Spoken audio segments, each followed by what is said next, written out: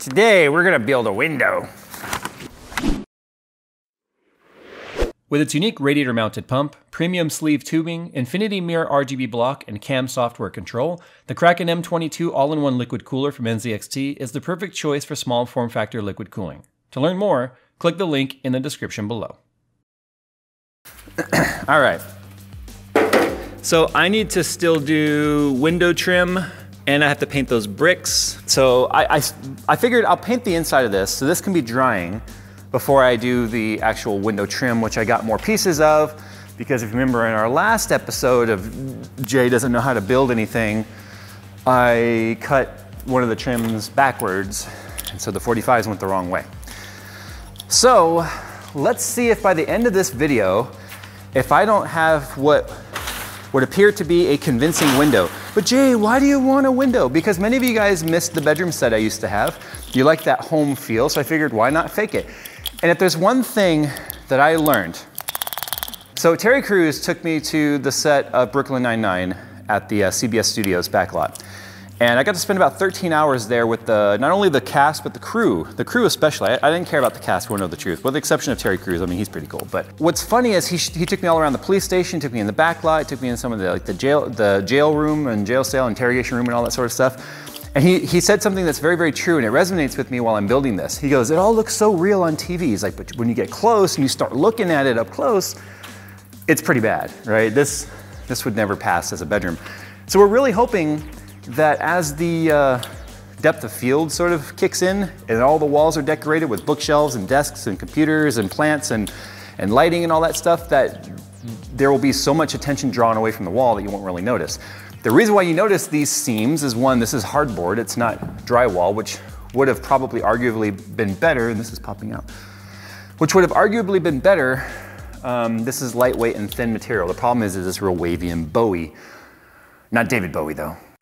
So it's one of those things, I'll probably use a different material on the next set we build, but I'm just too far in to start over on this one. Let's just hope at the end of the day it's convincing enough, because that's all I can hope for.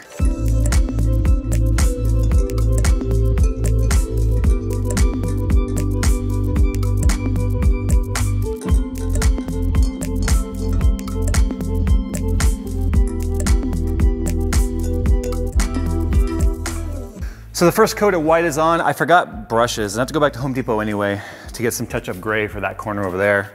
Not touch of gray, like what looks like is in my hair.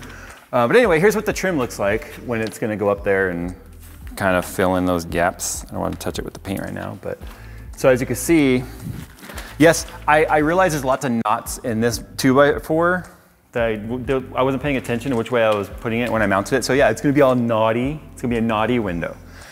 So anyway, when you can imagine now with the trim going all the way around, that's really gonna finish it off, and then there's gonna be blinds and curtains and a curtain rod. It's really gonna sell it, I think. It's gonna look like a real window. We've gotta go ahead now and paint. While that first coat is drying, we need to go ahead and paint these bricks. And then while this is drying, I should have time to run to the Home Depot to get more. So this doesn't need to be perfect though. This just needs to look like old lofty type of building that's had painted brick and is starting to look a little aged. In fact, I'm not gonna try and even get down into the grout, because I think a lot of people wouldn't really do that. I mean, at least we didn't when we had brick fireplace that we painted. We'll leave it to Phil to find some interesting way for me to share this with you.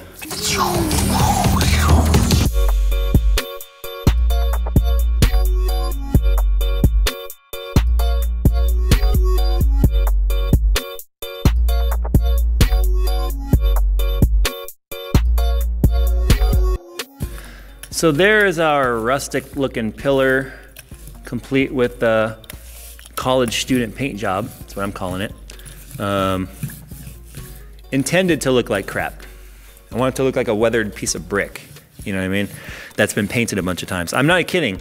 My old house that I used to live at when I first started my channel had brick exterior, like a trim. It had been painted so many times, it looked just like this.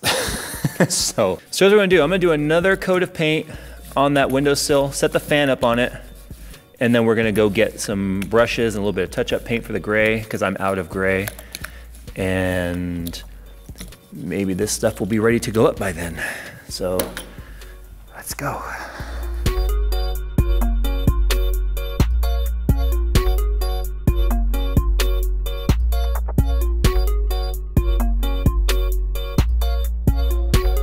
Okay, so as you can see, we got the trim in here. I haven't filled it in with putty or anything. I don't think I'm gonna bother. Honestly, you're not gonna be able to see it in camera. You can probably barely even see it from where you're sitting right there. But I got really lucky because these are some faux blinds that I got from Home Depot, which means they're fake wood or simulate wood. And this opening, hey look, trim pieces.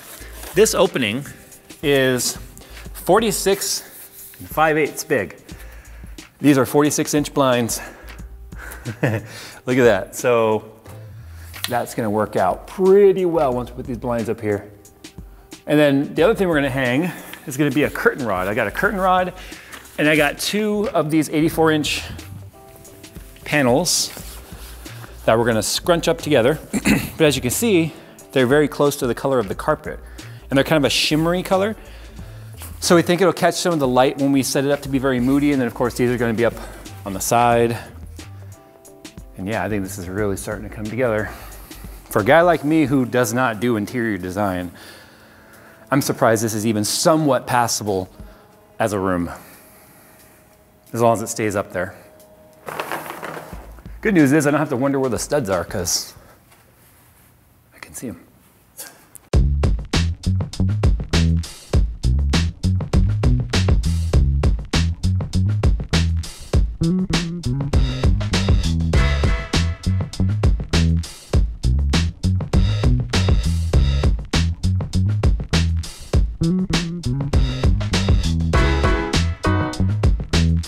So, we have a small problem, huh? Okay, you want to see what the problem is? Are you ready for what the problem is?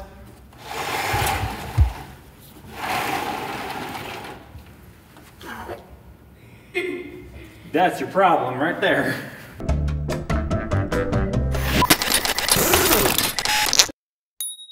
All right, so one of the things I want to do too is I want to put curtains up. Just, I mean, I don't know. We've been really conflicted on this and whether or not we want to do curtains. So we're trying these guys out from IKEA. We just went to IKEA and spent a ton of money on the furniture for this place. But I want to see how this is going to look. One of the things I might have to do though is I might have to space out those rods. I don't know, we'll see. But the curtains that I got seem to just lay perfectly straight, which is obviously what we want. One thing I didn't do though is I didn't get the little ball that goes on the end. I forgot that, so I have to use a zip tie for now. That's okay, let me see how these lay. Oops, hit the wall. And if the length is right on these.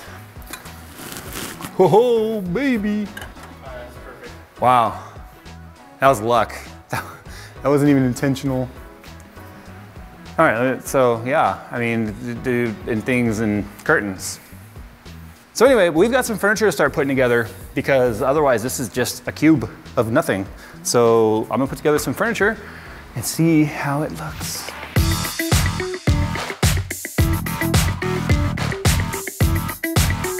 We finally got our first apartment. Oh! Nice. Part of the Dude, try it, seriously.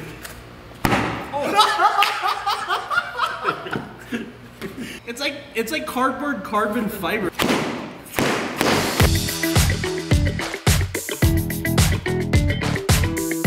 So after nearly a week of work, learning as I went, without any real plan, I sort of built as I went. I know that kind of shows probably.